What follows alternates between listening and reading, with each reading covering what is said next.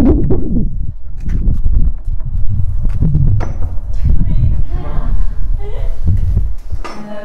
them around whilst you're asking the question, discussing, telling stories whilst you move.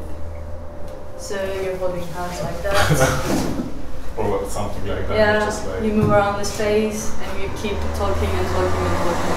So you get in touch with one another and you also get to know them more. trying to talk to other people. Oh yeah. While whilst moving. Touching backs, trying to have a conversation with the other person, like that. But at the same time, you can have a chat with the other partners, with the other couples. So it's actually the experience of being with someone or talking with someone on Tinder, and then at the same time you keep chatting and chatting and chatting, like going like that and going like that. Yeah, and so actually we want to have collecting that. as many matches. Are you using like a social media? No, we're not using any phones. Oh no, okay. It's just trying to make the relation to things. And try to keep you busy with chatting with one person and then with another person and then with another person. I mean, yeah, you try to pick another one person and you try to attract another person. It's just trying to throw as many as you want to. So do you want to do something else with this task to make it something different, or is that the only thing you want to do with? Well, we thought about the task last night and it was just like, oh, what can we do with that? And so we just structured them and I thought of games and I thought of things like that. But yeah, it can go somewhere else, I guess. We were not like really strict to staying with that. It's just an idea. And if anyone, I think if anyone wants to lead those tasks and expand them from there, they can also do something. Did you see them within a certain setting, like in a place? For example, a cafe or a school or a I would have an empty space so that people can be there. What do you want them to feel or think, if anything? Can I ask a question? Does it have to be an audience? I mean, with the participants. Oh, okay, sorry. Yeah. No, I mean the people doing the tasks. I think it's about the experience and through doing the tasks, questioning. So you want them to challenge what they already know, or challenge their ideas. Yeah. So is this? Could you go to this as a group, or does everyone need to be strangers by themselves? Strangers. Everyone needs to be strangers. Because one of the things we want to touch is basically making people really awkward with each other. Yeah, it sounds really hard, I think. And that's one of the aims, basically. And I think strangers will. The achievement of that is being more comfortable after that. Yeah, so we're trying to make people experience something that they wouldn't experience through the online interaction, basically. Does that make sense? Yeah, so pushing comfort levels.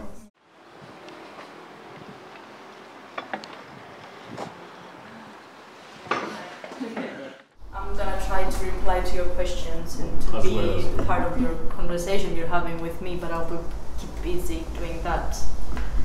And after that, I want people that are doing that to try and balance themselves so that I can keep them busy whilst you're talking to me and I have to answer to your questions and be there to answer what you're talking about, but I can't because I'm multitasking.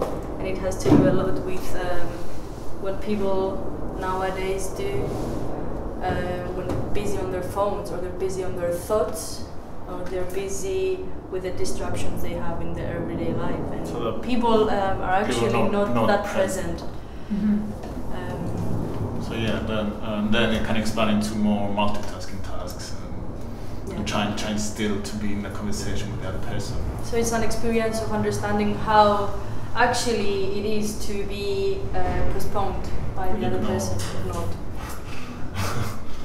I can see like it could be interesting to have a playful element of this. Yeah. People, I mean, it's a game, and if someone is asking you questions and they've got like possibility to play around with how they relate to this person who's The part where you say you're just speaking out your judgments on someone. I don't know, I'm a little bit worried about that in how it will make the other person feel and what, you know, how much damage you can like potentially do there, and then does that then make it becomes a really subjective experience for them and they can't sort of enjoy the whole thing. Again, I think that if you're in front of a PC and the person posing questions or answering your question is doing like 100 other things, and she or he doesn't know that she's not receiving 100% attention, it's different than if I'm sitting at my PC and you're interacting with me and you're not taking care 100%, you're not pouring yourself 100%. Yeah. And it's different if we are sitting together at a table and you're like every 5 minutes like you're trying to, you know, to watch the text that you have received. It's really irritating. While if you're sitting at a desk, doesn't matter what they're fucking selling you. That doesn't matter, you know, if they're like you're like eating bullshit from the network, from the, you know, from the social network. The thing is that everybody here is not seeking probably what they're trying to say, or probably I'm just assuming the true nature of things. So we're like eating bullshit 24 hours a day, and nobody's questioning like they're doing what we're actually eating, thinking, watching, whatever. So I think your idea is brilliant. But it's more no, there's no but. It's brilliant. Okay. Happy to see that. And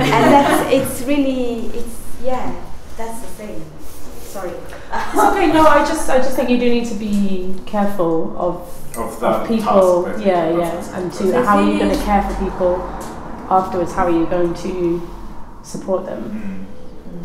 This is actually another point of how the social media and this society made us feel, because basically before having that, actually I could tell you in front of your face some things that I cannot do it right now because I've learned to do that differently. Yeah. So that's why we try to.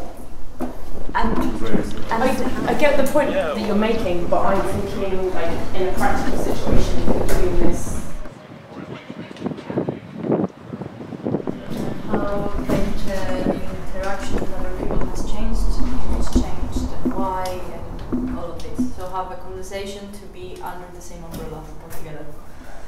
So task number 2 is going in partners and write down a description of what you see and guess a bit what is the other person, what is he doing, some part of his personality, and try to guess a bit from his outer appearance a description of this person. Swap, do the same thing, and then one person introduces himself,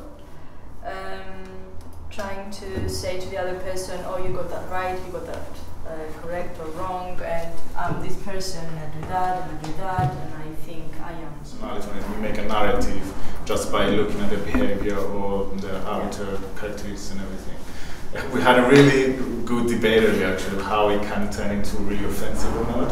This task, which is somehow one of the issues we wanted to raise. Basically, the idea came from the online dating apps that you stand there, you're just seeing pictures or just really short descriptions, you're just being like really judge people around. Yes. But my response to the debate earlier on, it was like, isn't this what people do? They tell you their opinion, they judge you, they tell you, oh, you're like that, or you're not like that, and you're a nice person, or whatever. And it's just normal to do that. Maybe you're on job seekers allowance and you've got about 6 kids. If I'm thinking all of that, how do I... I think it's just a simple description of like, maybe you're a banker, you do that and that. So how does the social media aspect fit into an interaction like that? Because like those types of interactions of jumping to conclusions when you first see someone happen even without social media.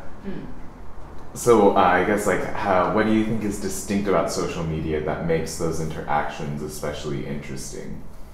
Because in a way, social media make that a very universal. So it makes it easier to make those judgments. But in real life, you don't. It's not easy to do that to other people. But you can easily. I suppose in real life, you don't kind of go, oh, swipe right or whatever. Yeah. There's no kind of like, oh, I'll give you 3 stars, 2 stars. There's no kind of like. It's more like. That's maybe exists, but it's less formulated, I suppose. Yeah. Is that, I suppose, but are you looking to kind of look at those forms, those kind of like structures that social media kind of generates? Are you looking to explore those in the forms of these kind of interactions? I mean, we're taking some ideas out of that and making these experiments and tasks. We're not going to be really specific with how the structure of it's more about questioning it.